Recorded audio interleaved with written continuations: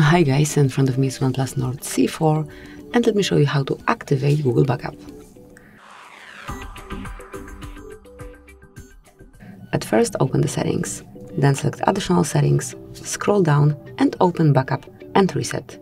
Now click on Backup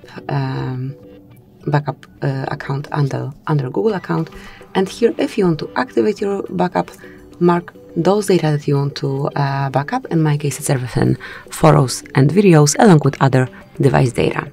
Then to activate it, mark confirm, wait a couple of seconds, and that's it. As you can see here you've got your backup active. If you want to manage your backup, click on manage backup, and as you can see, your device backs up data automatically over Wi-Fi after it's been idle and charging for 2 hours.